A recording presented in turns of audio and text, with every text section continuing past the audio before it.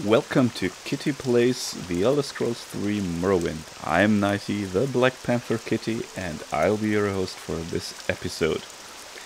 Like at the end of last episode, in this episode I'm redubbing because the microphone went off, and the thing that happened last episode was that we were trying to find the Koal Cave, where we are trying to get the second to last part of the pilgrimage done. And we were still failing to find said cave. We are here at the place is called Subdun. And are kind of, we were fighting a lot with slaughterfish. It's kind of a bit embarrassing for a cat to, be attacked by fish. And not that strong against them, but we are still a weak magic user, level 2, and there is again an attack. At least this retains our unarmored skill, so we don't take that much damage. Oh, 3 of them, oh my god. No, past 90, go away there. 3 of them is too hard. The Panther of the past, who was actually doing this. It's a few days later since I recorded this. I don't actually know everything by heart that will happen, so it might be that I'm actually surprised by what happens on the stream itself. But yeah, as you can see, it's a pain in the butt to... Oh, no magic. Damn it. A pain in the butt to actually damage them with my dagger. There we go.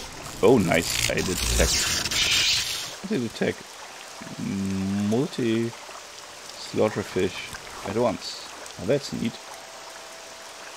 Oh, that one still lives. Yeah, die. One more. It doesn't work. It just... Okay, the spell effect doesn't go underwater, so basically the spell is hindered by the water. Okay, so why can I hit the fish anyhow? Doesn't matter. It works, so I'm going to use it. Easiest way of healing actually is resting. Of course, that doesn't train us any magic skills. This is why I normally use the restoration spells. Now let's harvest some muck sponge. Yeah, that icky sound. It's like we're diving into there and pulling all of that out. Fur icky, wet with muck. Harvest everything.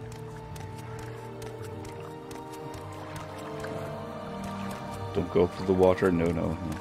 There must be a way around this, because if we go through the water, it means that we're...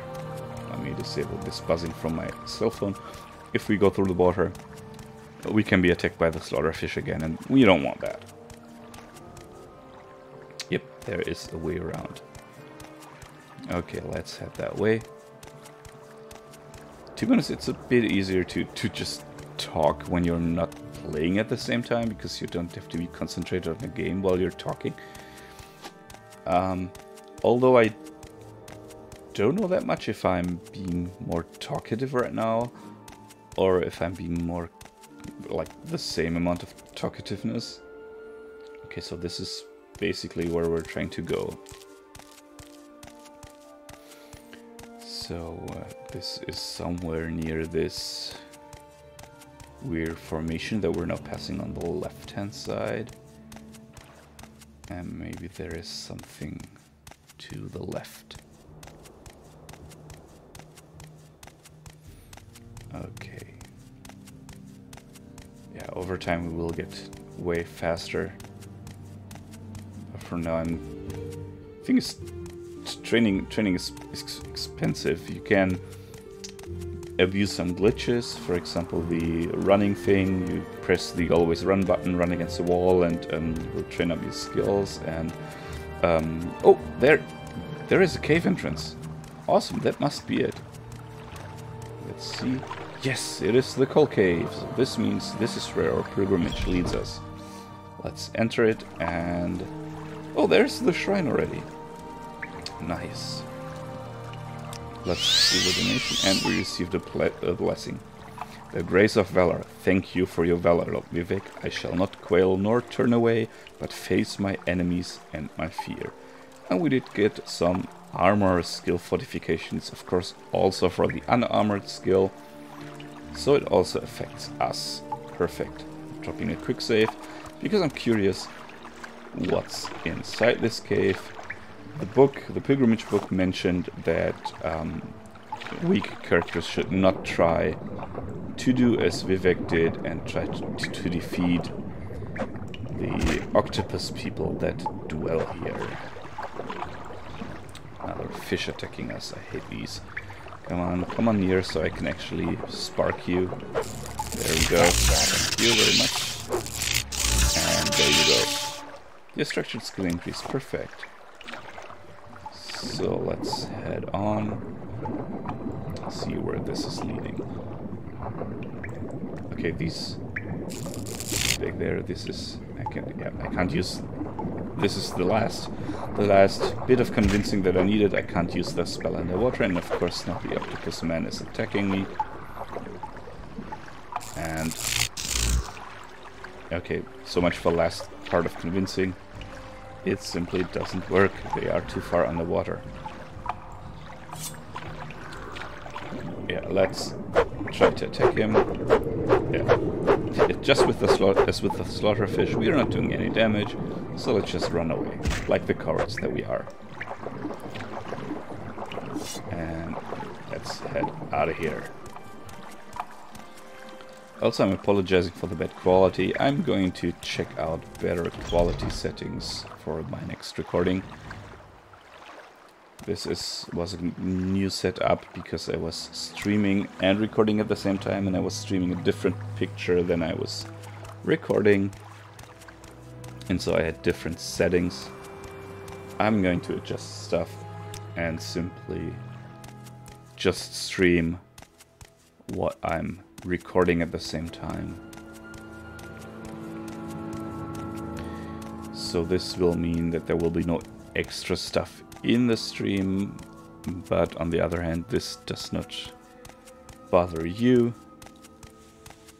Especially since this episode will come out a little long after I record this. Since I'm recording way in advance, where do I need to go? I'm going to go to Gnesis and then teleport to Balmora, I think, and from there I walk up. Because as my golden rule goes, I only teleport to places that I've actually walked to once. So let's cross the river where the pantsless man is. And then head to the Silt Strider. Hello, Mr. Pantsless Man. I'm going to find your pants somewhere. You're okay in the water, aren't you? Okay, let's head over.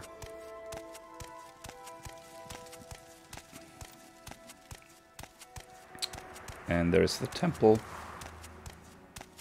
and the Silt Strider of Gnesis.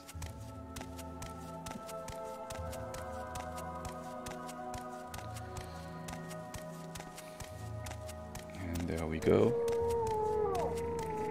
Let's head towards the Silt Strider. Wait a second. Quickly, Outlander. I haven't much time. Yeah, that was wrong.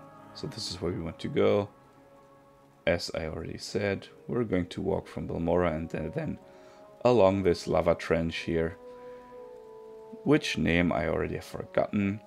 As it goes with me and names. Well, let's just get down there. Or not. That's what happens if you have to read up something you don't remember exactly. I didn't know if I jumped down or walked around. Where would you like to go? I want to travel to Sedanin, please, because I can't directly travel to Balmora. But I know that I can from Sedanin. Thank you very much. Sedanin is very far away, so it takes a while to load. Where would you like to go? I want to go to Balmora, please. Why are you running away? Hey, oh, okay, wrong person, sorry. I want to go to Balmora, please. Balmora, and I'm nearly out of gold. I really have to sell all that alchemy stuff. I think I'm going to... I hope that I'm saying the right thing. I think I'm going to head into the Mages Guild and sell that stuff and get some money before I head to the Ghostgate.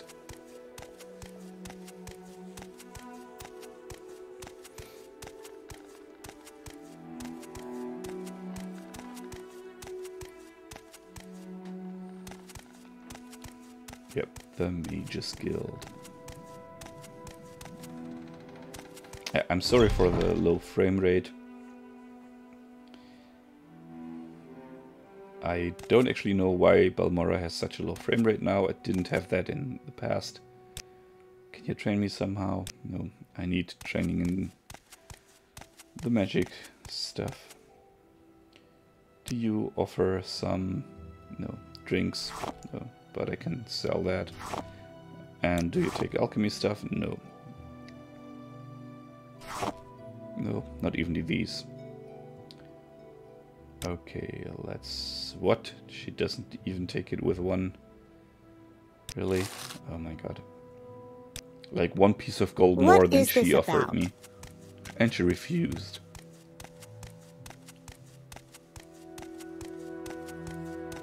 What a not nice person. I know why Ajira is not liking her.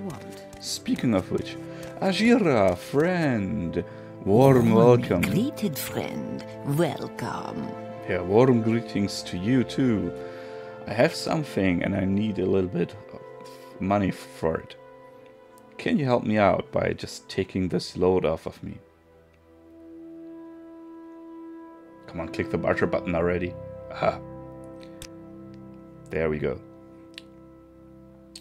So, I was wondering if you were interested in these items. Because I think I'm going to learn alchemy at a later date. Ah, there we go. And can you please give me a little bit more for... thank you. You're such a good friend, Ajira. It's very, very nice every time I see you. Can you ask your question quickly? I must be going. Oh, I'm not talking to you. I was talking with my very best friend here. Well, let's see if we can train some... Yeah, we can train some... Oh. I can't train destruction anymore because the governing attribute is too low. Okay, let's have a look what the governing attribute is for destruction. It is willpower. So I need to train my willpower first. Next level up, willpower. Okay. Well, anyhow, we have a 87% chance for a spark to succeed, which is not that bad, I think. Yes, Khajiit? What do you want? I want to create some spells, because I want a better... Of course, touch doesn't work. No, I want to do this remotely. Same distance than before, but I want it stronger than before. Let's say... let's try making it longer. Like, this is the duration in seconds for which they take the amount of damage. Okay, so let's go back to 1 second. These sliders are very, very, very finicky. Okay, so the cost and chances are decreasing very, very fast with things like duration. So let's try out here. 20 to 50 means I still have a 57% chance of succeeding. Oh, if I go with only 1 second, it's a hard decision. Come on, I want to just one. Yeah, let's do this. This means 76% spell chance for 20 magicka. And we want to give it a name, and of course it is the Spark 2. So the next stronger version would be Spark 3. And do we want to make another spell? I'm thinking yes. Let's see, what else interesting effects do we have? None. Okay. Do we have new spells for me? Oh, but paralysis. Paralysis on touch. Well, maybe I can make something out of that. I mean, I don't like touch spells because I need to go up to someone, but I could use that effect in spellmaking, can't I? So, flee bite, damage intelligence, burden, bound stuff. It's hard to decide because you only have I only have 300 gold, so yeah, I'm going to take the paralysis, I think. No, I'm not. I was pretty sure I took the paralysis. Oh. Yeah. Okay. I think I was checking if I already had something with a paralysis effect. But I would have seen it here, right? So on target, 5 meters, because that's a nice area. And for how long do I want enemies to be paralyzed? Well, how about 10 seconds? 10, I say, not 9. Not 29, 10. Come on, 10. Yes, that's it. Spell chance 50%.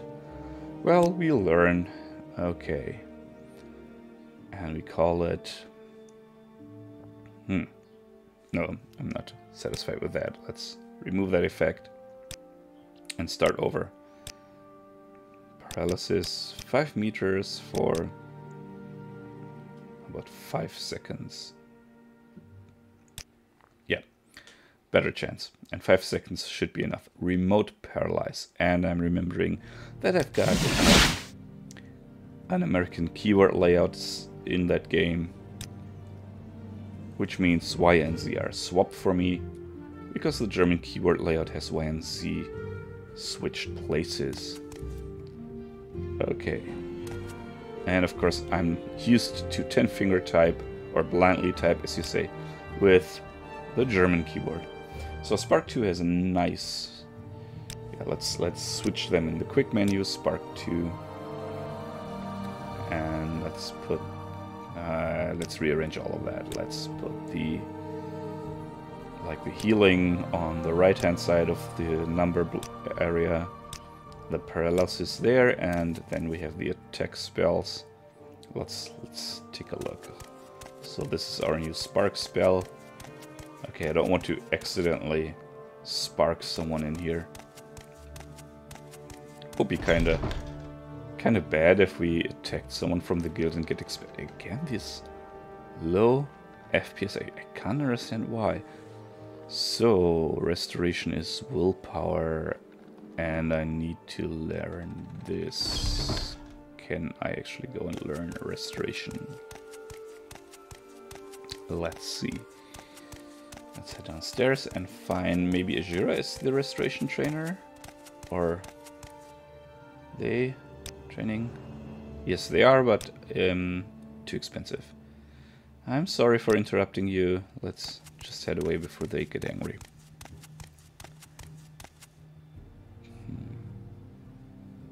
Yeah. Yep. We clearly have to learn a lot about, get a lot of money and learn a lot about spells. Oh, feather could be interesting, especially if you want to make money, because I'm thinking of going someplace and looting it. And if I use the feather spell and loads of, well, either like resting and to restore the magicka, I can, for example, loot out one of these dwarven ruins that we have passed a few times. Let's head to our good friend Ravir. Well, good friend, hello Ravir, friend. Yeah, friend, he's not that friendly with us, only 53%. But let's sell him the weapons that we don't need. I mean, really, this is just... What do you need? Wait, I already have everything I need, thank you. But it's always nice to see a fellow Khajiit here in Vardenfell. Or on Morrowind, that is. In Morrowind, on Vardenfell, that's correct. In Morrowind, that's the province. On Vardenfell, that's the island. Okay, so let's head out. See, the moment I cross Balmora's city borders, the FPS goes up again. Well, not up to 30 or something, but it is decent enough. Decent enough. And there in the background, that's the dwarven ruin that I'm thinking of looting. It's actually something that I usually did in all the times that I played the game. And you run in and out loads and loads of times because there's lots to loot and the dwarven stuff is heavy. So I'm pondering if I should do this on camera or off camera. I might actually do most of it on camera and then skip the running back and forth. So whenever I run back and forth, I either speed it up or just, you know, skip ahead. Well, we'll see. Anyhow, we are going to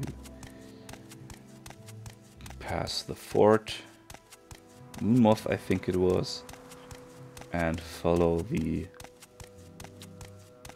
thing leading up to the volcano. Oh yeah, sorry, nobody. I already know that it's a volcano.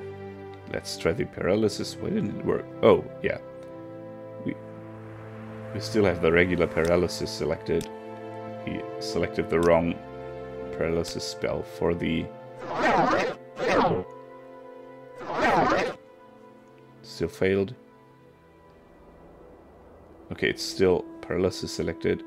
Ah, there we go. Okay, failed and... Ooh, nice. And they are paralyzed. And that's it. Single cast. And a spark. Ooh, that new spark is strong. Nice. That's very nice.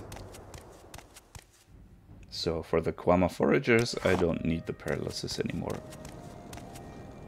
But it could sure come in handy. And I'm being attacked again.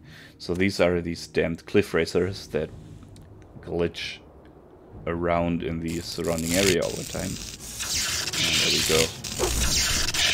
The new spell is not strong enough to one-hit a cliff racer, sadly.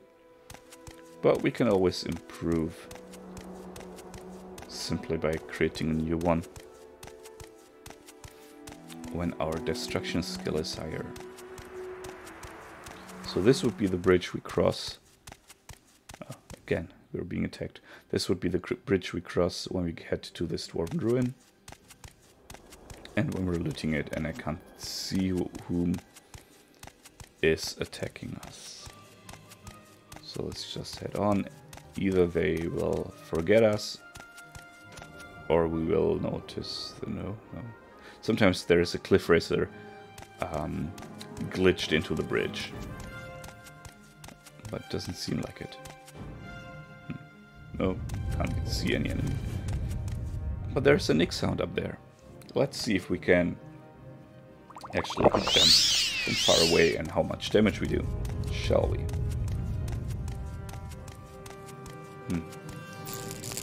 There we go. Hit the terrain. I think that was a one hit, right? Yeah, it looked like one hit. And we got tasty hound meat.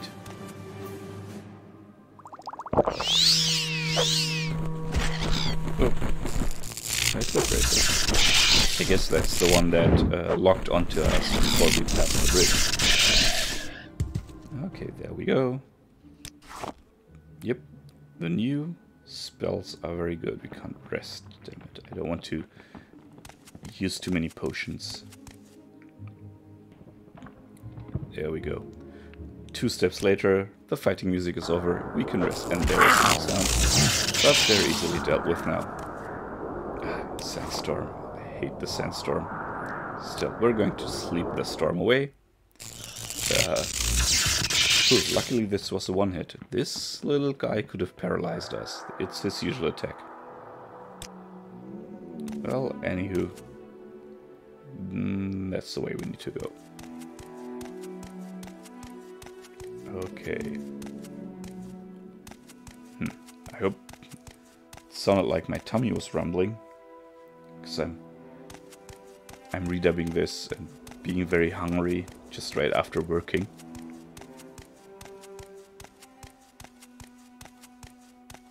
Let's hope that is my tummy and not the tummy of some dragon or something. Oh no, wrong game. We're not yet in Skyrim. There are no dragons here. It's way too early for that. But we can, yay, use some more of our nice new spells. There we go.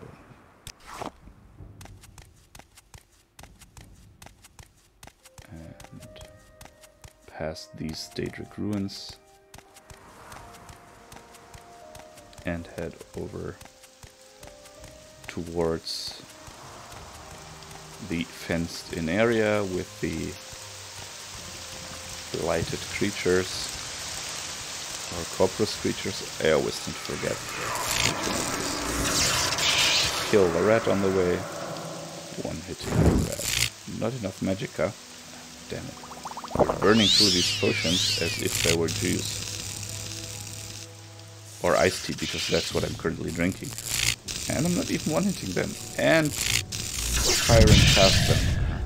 I should learn to aim. Let's get the spoils, which there are none. Okay, now this could be dangerous. I don't want to be hit by lightning. Let's head. Oh, we're being attacked again, and there is no magicka. One person left. And 1, 2. There we go. And the way he's floating down, without moving when he's dead. Well, that's the game. Until healed. There we go. I think I'm going to lay low on the potions for now. Thus, I'm dropping a quick save and heading down the path.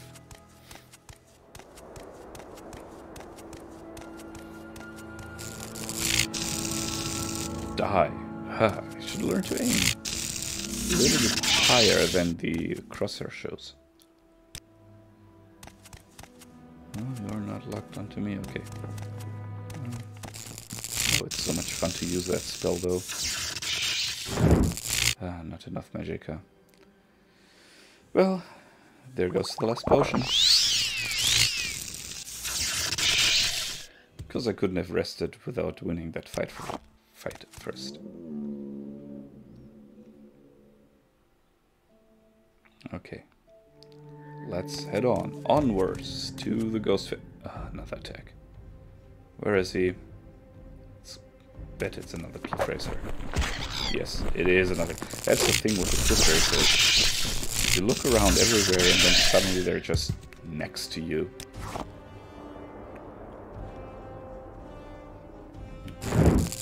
Three of them, and I need to use that. Spamming them with useless attacks. This is really annoying.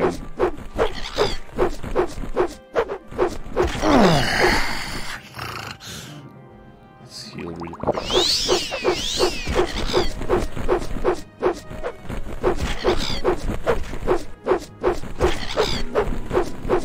It's really tedious to do this. Come on. Now you know why in the next game they change the mechanics so that when you, like in a first-person shooter, when you hit the enemy actually with your weapon, it automatically counts as a hit.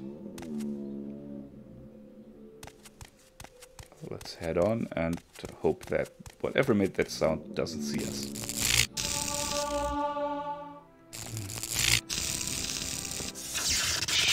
So I can't train the destruction skill higher with a trainer, but I can train it by using it. That's nice to know. Whoa, that's 5 feet. That's awesome. That's far away. Ah, damn it. So I can actually attack enemies which are very, very far away. And I only have one attack of these before I need to resort to the dagger.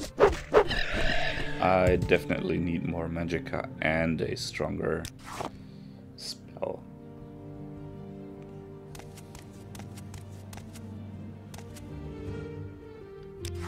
Let's get the loot and head on. First of all, recharge the magicka and head on. But I'm really satisfied with the new spell, to be honest. No, we don't need to kill that one.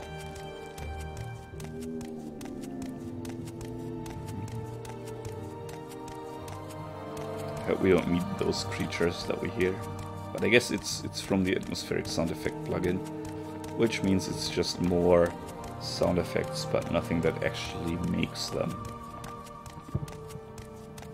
Just like the falling rocks and boulders that you hear in the background. Oh, 2 rats. There we go. And number 2, we should...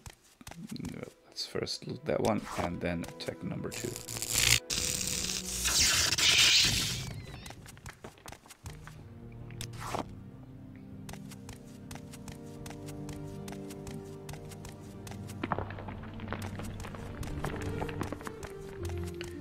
And there we go.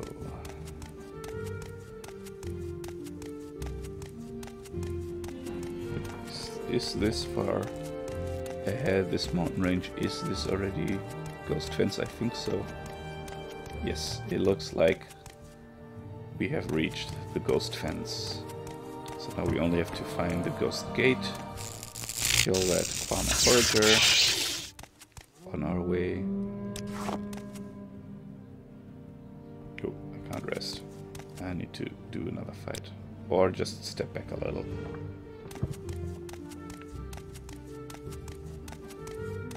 Okay. So this is... oh yeah, there it is. This building, this is the so-called Ghostgate, which is the gate through the Ghost Fence.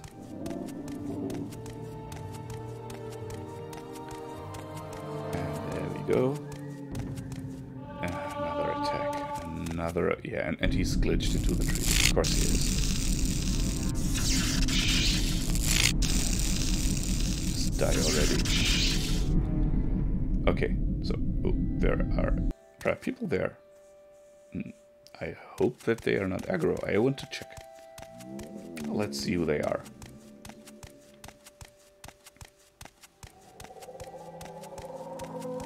Hello? Are you nice? I am being attacked from the music. I will listen, Outlander, but make it quick. Not by then. Okay, your first training. But nothing for us. Long blade, athletics. Well, athletics could be something, but... so we are being attacked by this lift racer, of course. This lift racer. More magicka.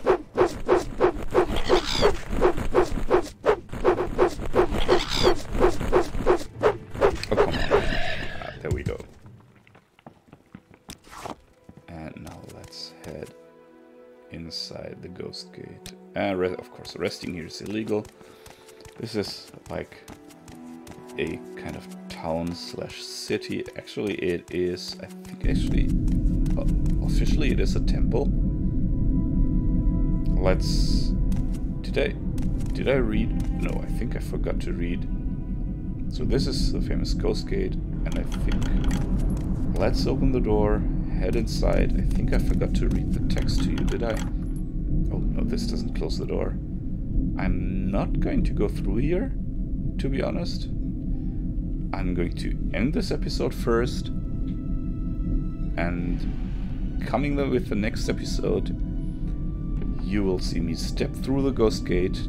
Yes, please close again so I can open it at the beginning of the next episode. You can see me stepping through the Ghostgate and finishing the pilgrimage. Bye bye.